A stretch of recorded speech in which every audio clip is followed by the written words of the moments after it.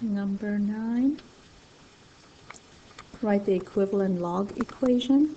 This is exponential equation, and in log, this is the base 7 that goes down here.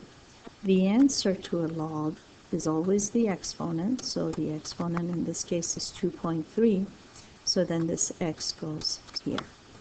Let's see, log, the base is here, that's the base, so that goes here, base. The answer to a log is the exponent, so that would be the 1/3, so the 2 goes here. Log base 2 of 8 is, log base 8 of 2 is 1/3. That means 8 to the 1/3 is 2, and that's a good way to verify that. Now we're going the opposite.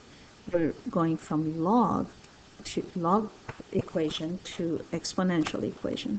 This looks like this. This is a good trick to use. That means 3 to the 4th power, 3 to the exponent of 4 is equal to 81, and that is correct. 8 to the t is equal to m. That's exponential notation. We're going to use that same thing to help us solve here. So this means x to the 3rd is equal to 64. Now we take the cube root of both sides to get x by itself. So that means x is cube root of 64, which is 4. Let's do something like that again here. This means 16 to the x power is 4. Let's change 16 to be a base 4. That means 4 to the 2nd power. So this is 4 to the 2x is equal to 4. I skipped a step here. Let's go back. We're going to change 16 to have a base 4. So that's 4 squared to the x power. Okay, so this is x to the n to the m is equal to x to the n times m. This is the rule. So that's what I did here. I multiplied 2 by x, and that's how I got to this. Now, this is understood to have an exponent of 1. When there's no exponent, it's understood to be 1. So that means 2x is equal to 1. So x is 1/2, and that's the answer. Here, simplify log base h of h to the 3rd. These cancel each other out, and we just get 3. This is one of the properties of logs. Log base b of b to the x gives us x. Because this is saying b to what exponent is b to the x? Well, b to the x is equal to b to the x. Same thing here. These two cancel each other out, and we just get t. The rule is b to log base b of x is x. As long as these two are equal to each other, they cancel each other out. This means this is b to what exponent is x. Let's call that exponent anything you want to call it, say y. Then we turn around and we raise b to that exponent. Well, we're going to get x. Okay, right as a single log, we're condensing. So we're going to use 3 properties. Let's write those 3 properties here. The first property is the product property, that log base, any base of x times y expands into log of that base of x plus log of that base of y. This is called the product rule. Then the quotient rule is log base b of x over y. This turns into a subtraction of 2 logs. And then the third one is log base b of x to the n. The n comes to the side and it becomes a product. This is the power rule.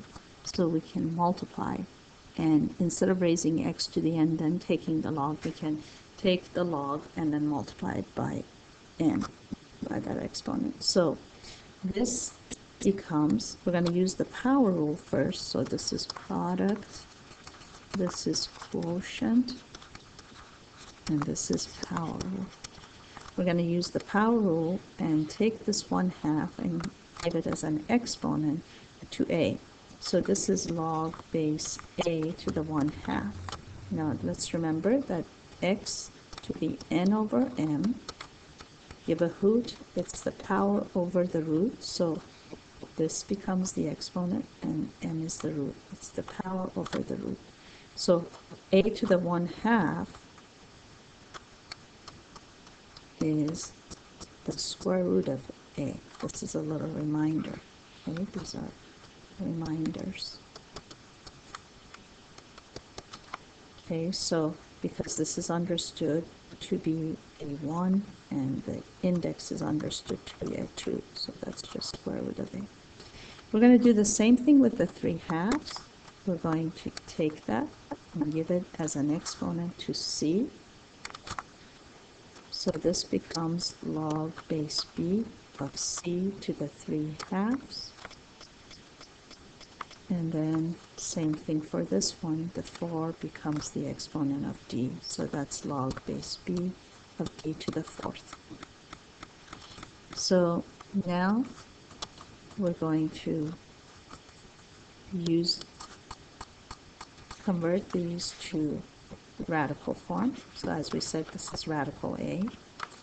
This is radical c cubed, because the 2 is the index and the 3 is the exponent.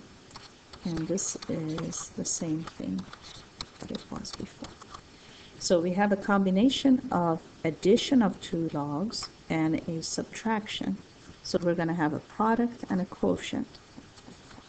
These 3 logs are going to become 1 log base b.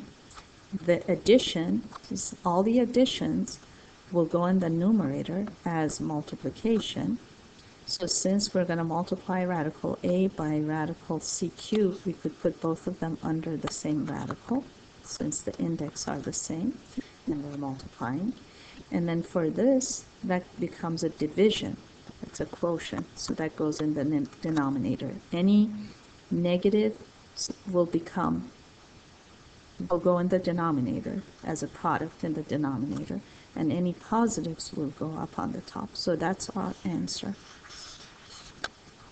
It goes here. Let's do the next one. Here we are expanding, we're doing the opposite.